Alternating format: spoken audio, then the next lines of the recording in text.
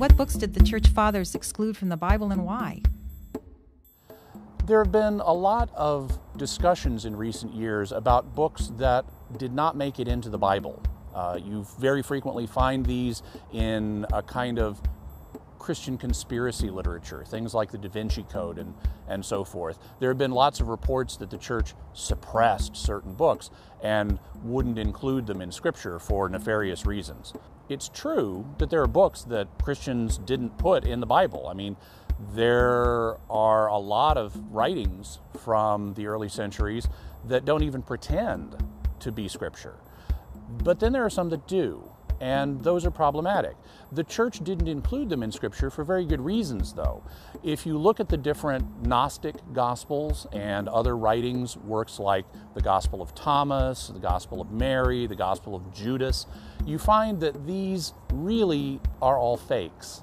They all date from much later than the canonical Gospels. The canonical Gospels, Matthew, Mark, Luke, and John, were all written in the 1st century, and in my opinion, before the year AD 70. But the Gnostic Gospels and other apocryphal writings from the early centuries date to the 2nd century and the 3rd century and the 4th century, and they just showed up out of nowhere claiming to have been written by people in the 1st century. Well, to the early Christians, that was a dead giveaway that they were fakes. If something really had been written by, say, the Apostle Thomas and had been handed down as a legitimate gospel, it would have been read in the churches for all these years since the beginning of Christianity. But no one had ever heard of this thing. Where did it come from? It was a sure sign that it was a fake. Then there was the fact that these later writings contained doctrine that conflicted with what's found in the canonical Gospels, the known early writings of the apostles and their associates. And it also disagreed with the teaching that had been passed down through the successors of the apostles, the bishops that the apostles themselves had appointed.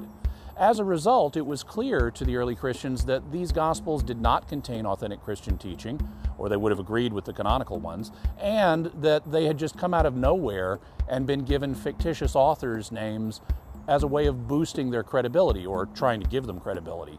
As a result, the early church was wise to not include these, because had it included them, it would have injected false elements into the history of Christian belief, and it would have obscured our knowledge of Jesus Christ.